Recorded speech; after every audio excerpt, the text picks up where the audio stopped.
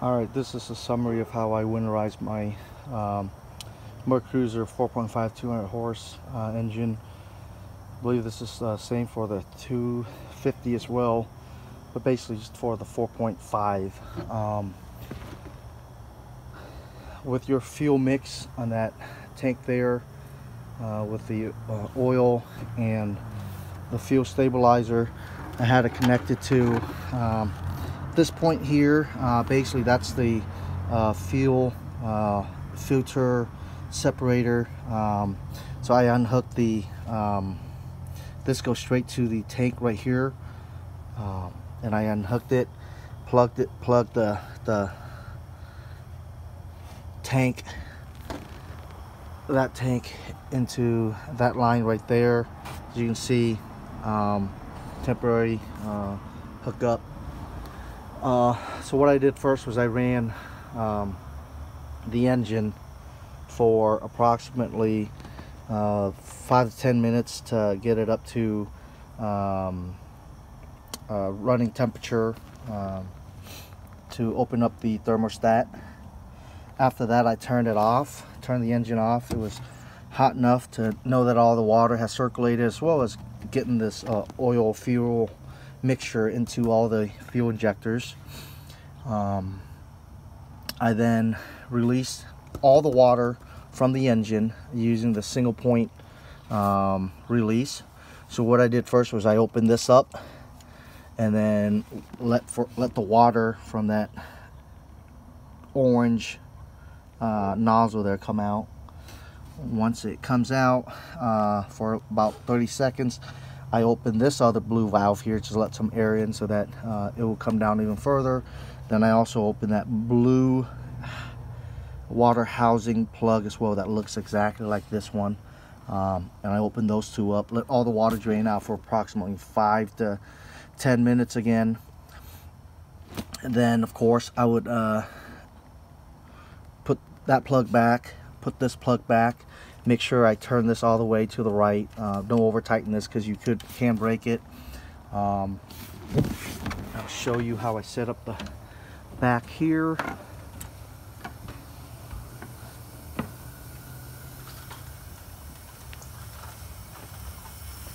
So how I did, of course I was running, when I was warming it up, I was running through the water here, using this system setup. After all that first run to warm up the engine, I used a regular faucet water. After I released all the water from the engine and it comes out to the drain plug here, I fill this up with 5 gallons of Sta-Bil RV Marine Premium Antifreeze, about negative. It's rated at burst rate of negative 75 degrees Fahrenheit. I turn on the engine. I open up this tank here, just let coolant flow through the engine. It takes about a minute or two for it to fill up inside the tank in the engine.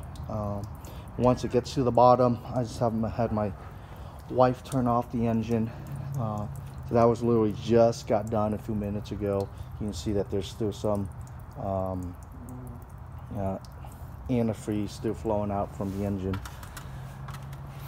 So the last thing I need to do, and I'll do this right now too, is I will double check to make sure that coolant is in here. I will open this slowly just to double check that coolant is actually in the engine a little bit. Should see pink, and there we go. That's it. And now my engine has been winterized, both with the fuel system. Use your owner's manual for this. The fuel mixture, I'll do that update, or the fuel mixture ratio, in the link below. But instead of doing what the owner manual said for 5 gallons, I did half of that, half of everything. So 2.5 gallons of gas and whatever else ratio that I divided in half, because running this, I don't think it ran more than a gallon, not even actually. So I still have a lot left. I don't know what I'm going to do with that. I might just run it through my mower or something like that. Maybe not. I'll have to do some more research on it, but that's it. The 4.5 Mercruiser 200 horsepower engine, V6. This is a 2017 boat, 2017 engine. Only has about, say, 18 hours on this engine so far. Unfortunately, I bought it a little late, so now my first winterization. It cost me, all the supplies, about 130 150 bucks, but the shop was charging me 175 just for this, without the fuel mix, with the fuel mixture, I guess. Yeah, with everything what I just did. But next year when I do this again, it'll probably cost me about 20 30 bucks. Good luck, and let me know if you guys have any questions.